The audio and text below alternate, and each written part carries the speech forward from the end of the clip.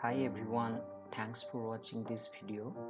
In this video I am going to explain how to calculate the estimations uh, using MS Project tool. So here we are going to estimate the durations of a task using PERT formula. So PERT formula is like PERT, Program Evaluations and Review Technique. What is the formula? Formula is that if you have optimistic value, pessimistic value and most likely value, then we can derive the estimated duration using this formula O plus P plus 4 into most likely divided by 6.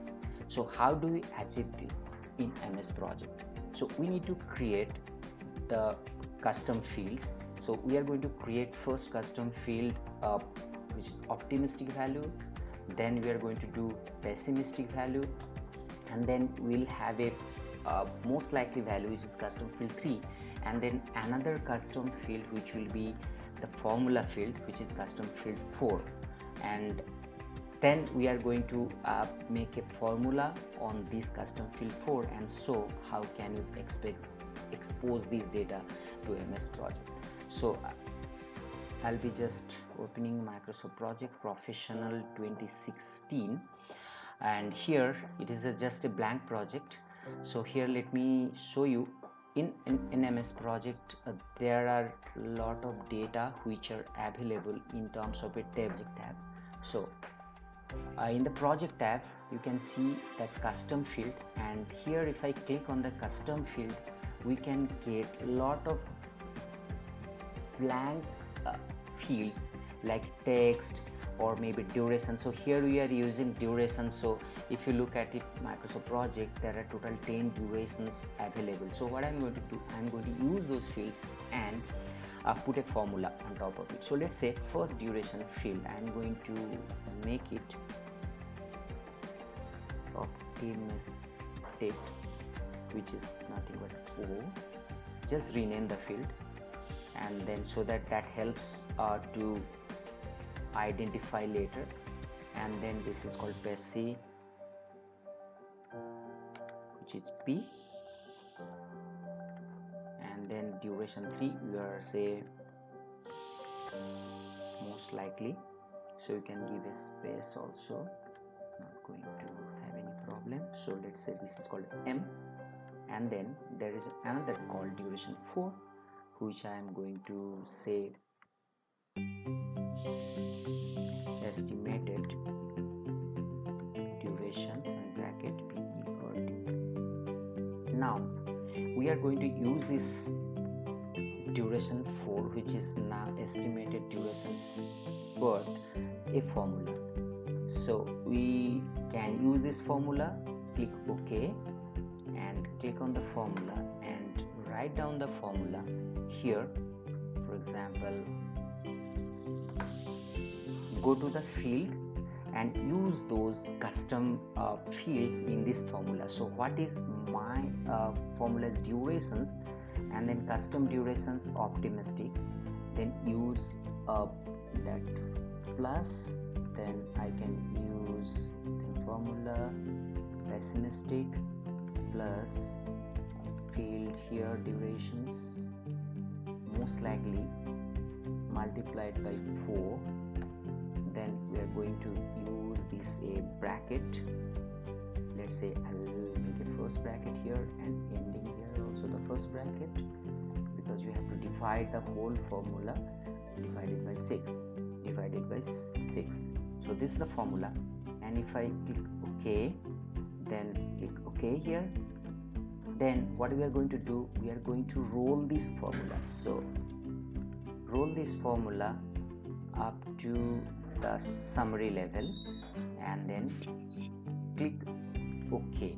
Now let's see how this formula is coming all together. So I have a, let's say let's create a task called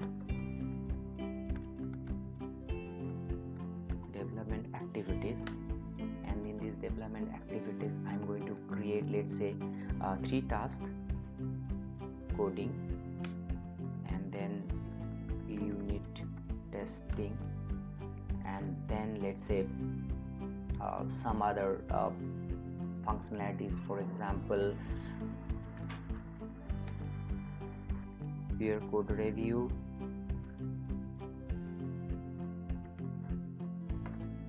One more task I am going to use peer code review, then says as usual code complete. So let's say we have 4 activities. I am going to make this as a indent so that it become the child task. Now durations. So idea is to create the durations based on PERT analysis. So how do you do? Let's keep these durations. We need to fill that durations later. So I'll create those field optimistic,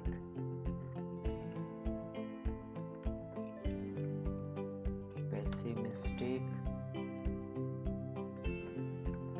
most likely, and then here one more is the final durations called estimated durations, which is PERT. Right now all are 0.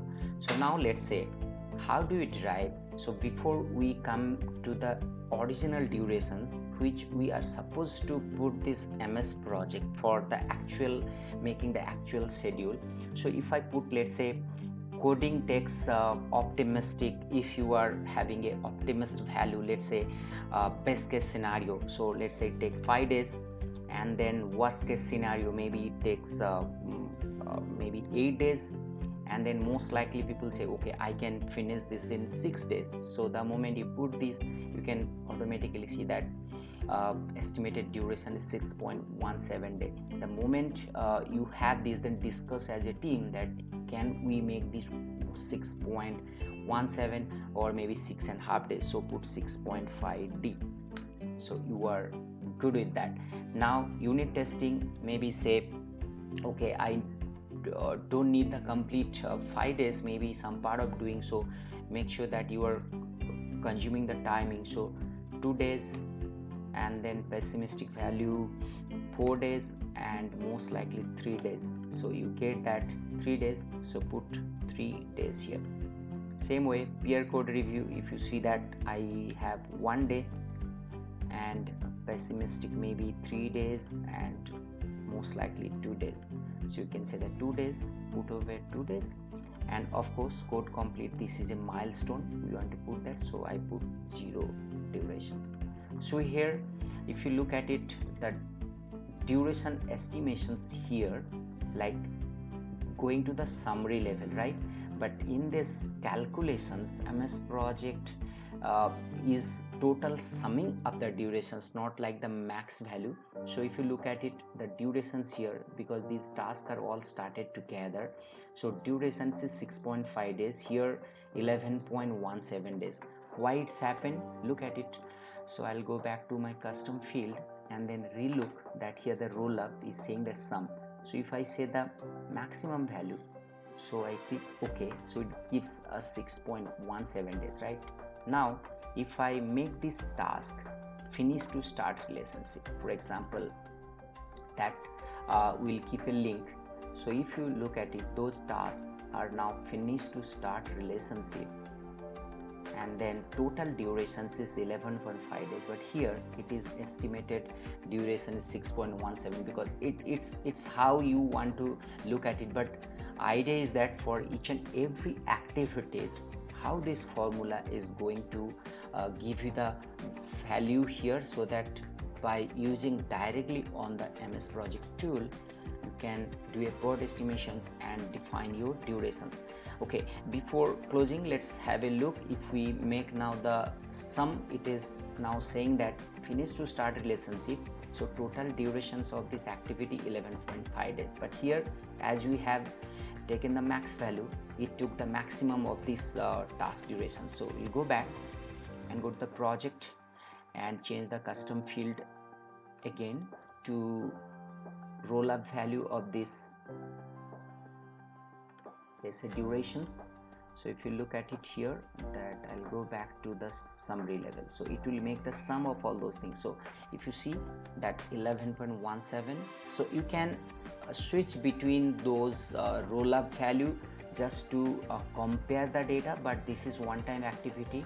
The moment you are done with all your activities which are estimated, because estimations is being done on the activity level, then you can select all of them and hide the field, right?